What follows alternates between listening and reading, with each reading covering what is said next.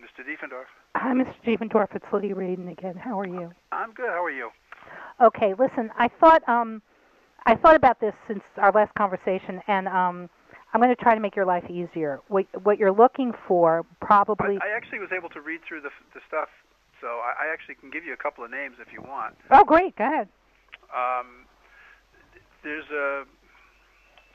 There was a consulting doctor, which sounds like they spoke to him on the phone and described stuff, and that was Dr. Chang. And that's from September of 25th of '08. Wait. September 25th of '08. Of '08? Right. And these were all at the Jersey City Medical Center.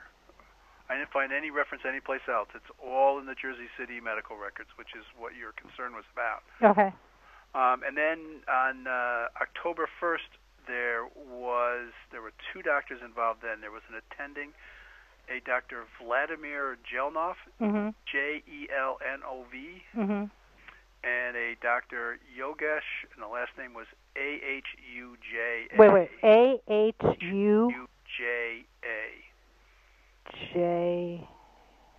Can you spell the first name? Sure. Yogesh.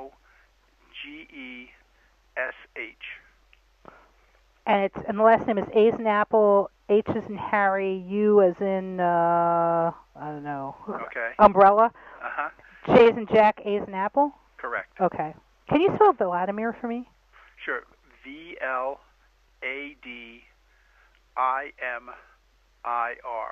Okay. And I didn't see a first name for Dr. Chang. So. Okay. And those are the three that I found anything for. And what do they say? Well, they all indicate that there's a psychosis. So they were all making a psychiatric diagnosis. Yeah. Here's what you got to know. Dr. Chang, he was consulted with on the phone on September 20th. That's how it read to me. It looked like the nurse or whoever was there had talked to you and then read him or told him what she had observed or he observed, because I couldn't read any of the signatures. That part is impossible. So Dr. Chang then signed off on again a psychiatric diagnosis. Here's what you don't know. On September 25th, 2008, I won against my landlords in court, and they were, and so there was no eviction on October 1st. And what my landlords did was they lied to Jersey City Medical Center, and they had their attorney lie to Jersey City Medical Center. As the diagnosis of psychosis is not what I'm concerned about because I caught them lying. In addition to the phone consultation, there was a fax that was sent from the municipal court to Dr. Chang. And the very next day, on the 26th, I went down to Jersey City Medical Center with a witness. And I said, okay, Dr. Chang, if you want to talk to me, I'm here in your front lobby with a witness. And what I got from Dr. Chang, and the witness has already confirmed this, is I can't talk to you, I can't talk to you, I can't talk to you. But Dr. Chang, you're having people come to my house in the middle of the night, at 9:30 at night, accosting me on the street saying, we have to talk to you. No, you don't. I'm not your patient. I'm not the patient of Jersey City Medical Center. Right. So what I'm really looking for is there's a doctor named Dr. James David. You probably want to write this down. It's Jimmy David. I didn't see his name anywhere in the file. I have 3 different reports from Jersey City Medical Center. Okay. And a couple of them are pretty lengthy. Unless he signed something, again, there's a bunch of different signatures from a physician or a nurse or whatever an SPT was supposed to be standing for. But there's signatures. I can't read this. It's not like they wrote it in any way you could actually read it. The names that I got were all ones that were from summaries that were done, and it's typed out, so it's clear. You can't miss what it was. So these are summaries that were sent to Social Security Administration, Mm-hmm. And yeah, what? we requested the information from them back when we were working on your claim in 2009. Okay, but I told Ms. McKinney that those medical records were deliberately falsified. That part I don't know anything about.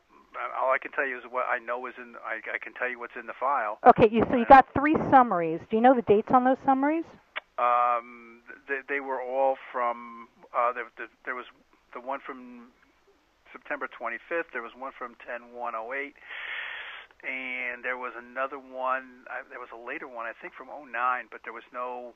That one I could not find an actual name other than something that was handwritten. If you again, you have the option of going to your local Social Security office when things get up and going and requesting actual copies of those records, so you could get all of them sent to you.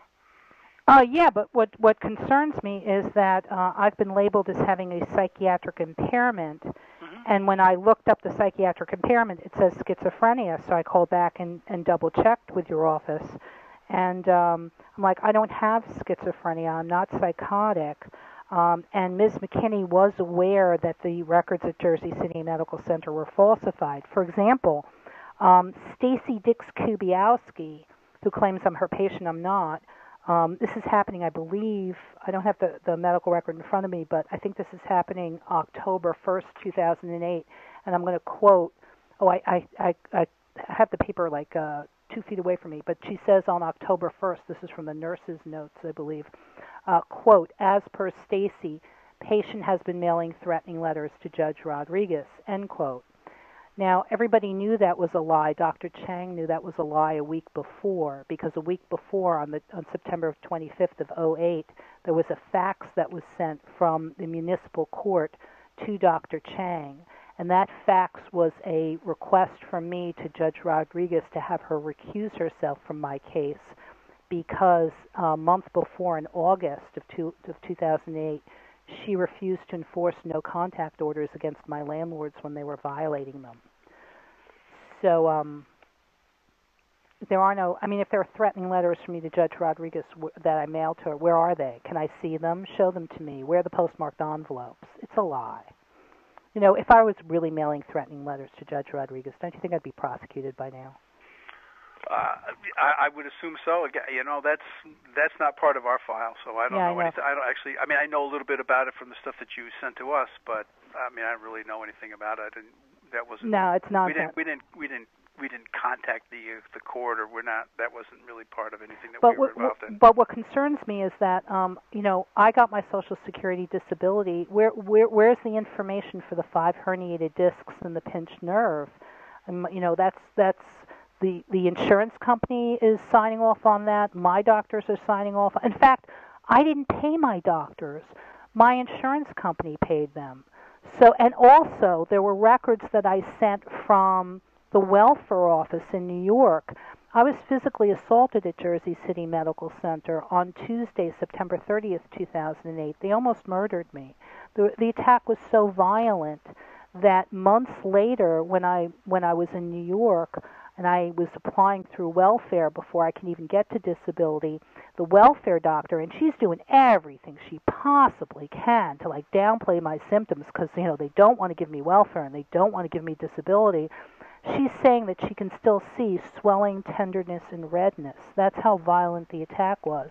And she's doing a psychiatric exam that says her cognition is good, you know, she's not psychotic, she's not schizophrenic, she's not mentally ill. She's talking about my abnormal neck and my abnormal spine. So how is it possible, sir? I saw that report as well. Yeah, I remember very specifically the mini mental status that they did. And, you know, long-term memory was fine. Short-term memory was it wasn't perfect, but it was still good. But there was really no signs of any. I remember reading that. There did seem to be certainly a conflict in what the other medical was saying. In any event, at this point, and if you have a dispute about what the information that's in the file and whatnot, you're really going to have to go to the local Social Security office, go through them. I'm sure you can actually, you know, put in writing and say you want this information removed from your file. I don't remember offhand that we probably are about time to do a review of your claim in any event. But you can deal with that through the local Social Security office. At this point, there's really nothing else I can do. The file was done. It's been approved. It's been there for 3 years. So let me just get this clear, and thank you very much because you've been very helpful, and I appreciate your assistance. For the last 3 years, I've been labeled as a schizophrenic. You've been receiving disability benefits based on that, yes. Okay, I'm not schizophrenic. Do you know how horrible this is? I'm not schizophrenic. I can imagine it must be very upsetting, and I do, because I do know also that there was I didn't read because it was less important. I didn't really read in depth through the findings from the accident, the physical impairments, and all of that. Other than I know there's quite a bit of it in the file. And I had read through a couple of them, and again, I didn't see anything related to a mental impairment. All of it was relating to a physical impairment. But that's what was done in 2009. So let me. I can't actually undo that at this point in time. What you can do is go down to your local Social Security office, say that this needs to be taken out of your file. And I'm sure that will institute a review. Your folder will come back. We'll take a look at the physical part of it, and we'll end up doing a current review. So we'll be chatting to doctors or whatnot at some point about your physical impairment. And what concerned me was the assistant regional director that I spoke to, Barbara Lord. She had commented, she's like, I don't see anything about, your loss of flexion, loss of rotation. I'm like, but Dr. Houseconneck was writing that. I have my records. He was saying, there's a percent losses here and there's a percent losses there, so I know that's in there. I didn't read that all that closely, but again, it's only going to have an impact going forward. I mean, you've been paid based on this. I don't think that we would be going back and trying to redo that period, but we may well end up looking at how you are now going forward physically. Again, but the only way you can deal with that is you're going to have to go down to the local Social Security office. And they would remove the defaming statements from Absolutely. Okay. Absolutely. Then my other quick question is, who was the decision maker who falsely labeled me as schizophrenic? Was that Miss McKinney? Miss Kinney followed the medical evidence that was in the file. She looked at it and it was also I'm sure it was probably reviewed internally by one of our review physicians, and it's kind of a joint decision, but it's primarily Miss Kinney's decision. Yeah. So I think that what's the name of the reviewing doctor? You'll have to request the records on that. Okay. And because I discussed in depth and detail with Ms. McKinney, these records are falsified. Here's how I can show that they're falsified. I mean, they even said at Jersey City Medical Center, Robert Ruiz, my landlord had slashed my door. I do remember seeing his name in there. Yeah. Robert Ruiz my landlord had slashed my door with a knife.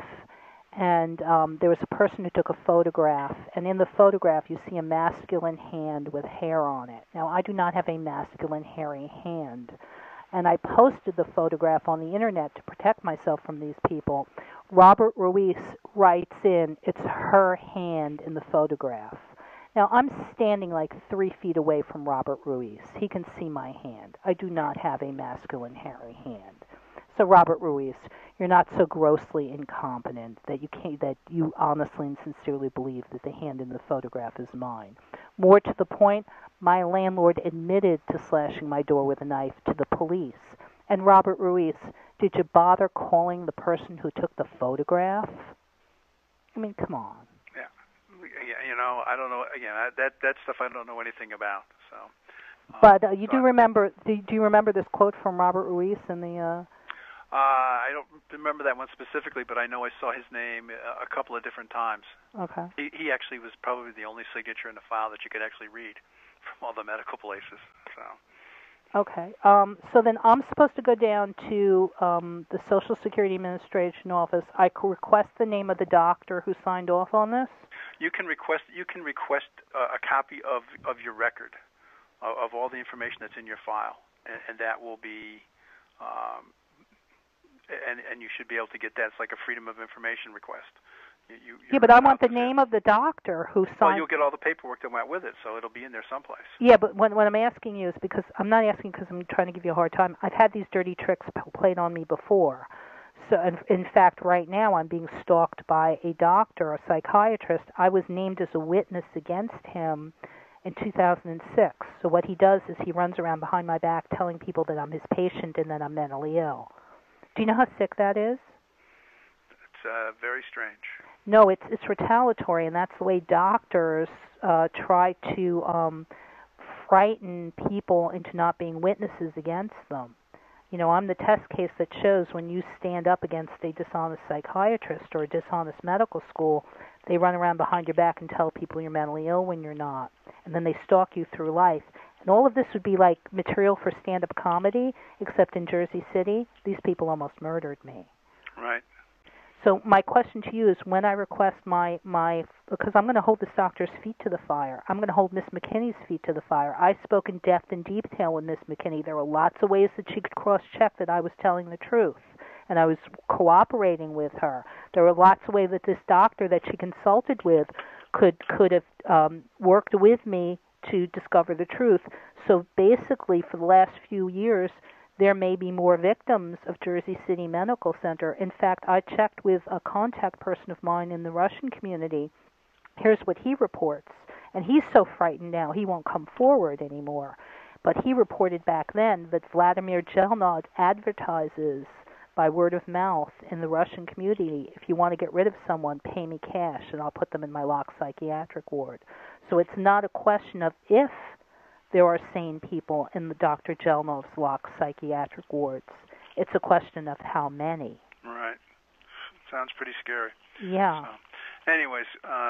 So my question to you before I let you go is, will the name of that doctor be revealed to me? Yes, it should be. Absolutely. Okay. If it's not, I'll contact you. Okay. That'll be great. All right. Thank you, sir. Okay. Good luck. All right. Bye. All right. Bye-bye.